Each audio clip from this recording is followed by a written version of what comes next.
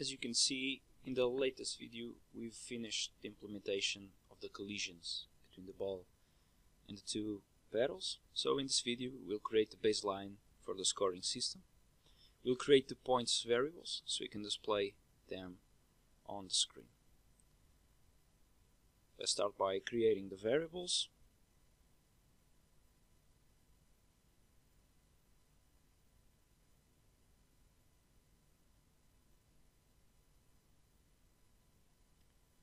Paddle left points dB.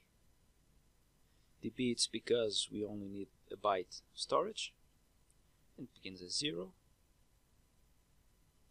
This will be the current point of the left player. We can call it player 1. Now we do the same for the right paddle. So paddle right points dB 0, and it's the player 2.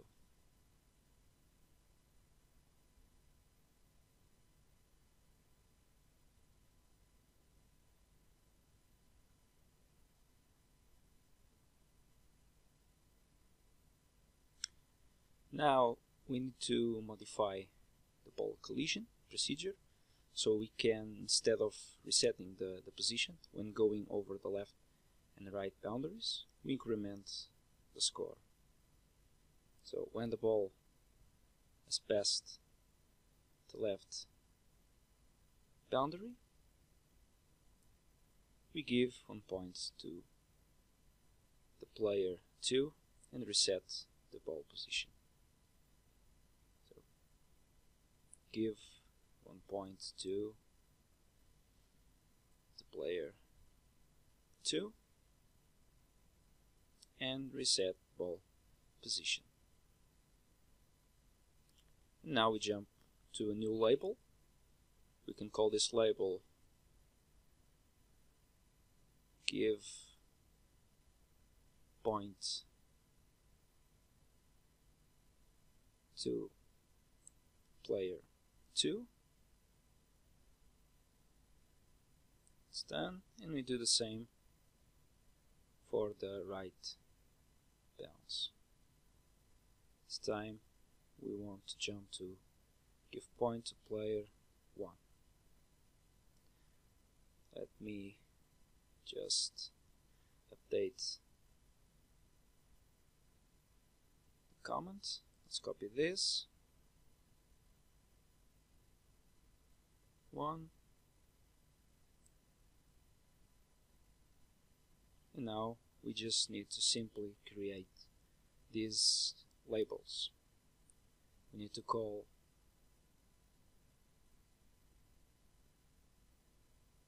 give point to player 1, and we need to call this. We need to call reset ball position. Let's erase this. Then it's very simple. We just increment the respective score. We can do this with the inc command. This command will add 1 to the current value of the variable. Now the other label is the same idea.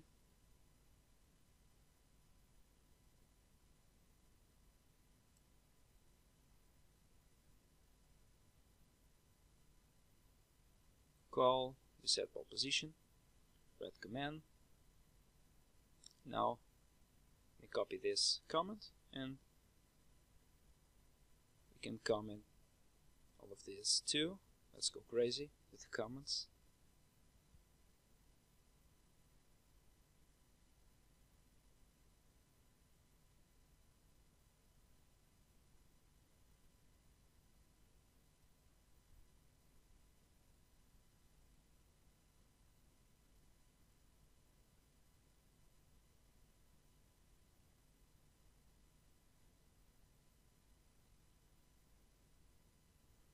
The same here, player 2, and increment player 2 points. And now we'll need to create a way of restarting the scores to 0 whenever the game is finished, when it's game over, for example. So it's very simple. We create a new label, game over. In this label, we'll assign to the points of each player the value of 0. Let's use the move command of the two barrels, the right command, and it's done. Let's comment this out too. And let's say that when we reached 5 points, the game is over.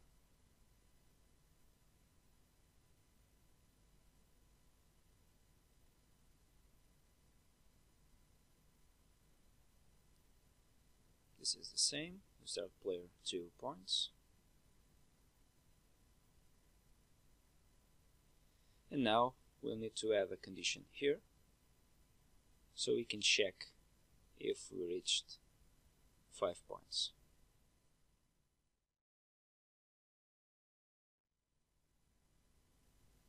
Check if this player has reached 5 points.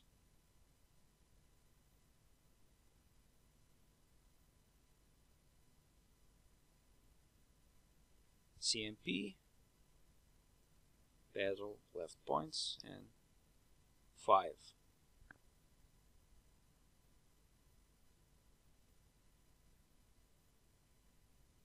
If it's greater or equal, we jump to the game over label. Now we do the same for the other player.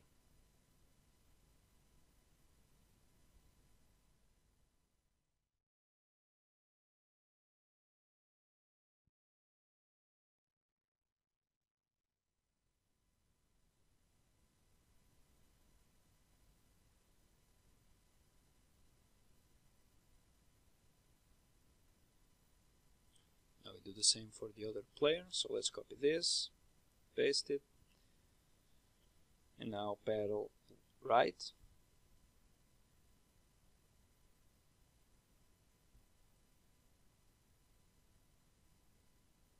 So it's done.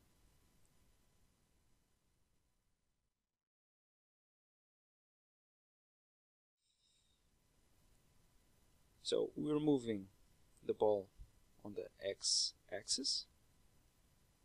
We check if the ball has passed the left boundary, and if it has, we jump to the give point to player 2 label.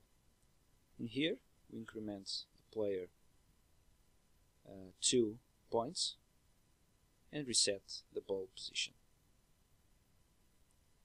After this, we check if the player points is equal or greater to 5, and if it is, we finish the game. Same is for the right boundary, so we give points to player 1. We increment the points, reset the ball, and check if the score has passed the 5 points. If it has, game over. So let's test this now.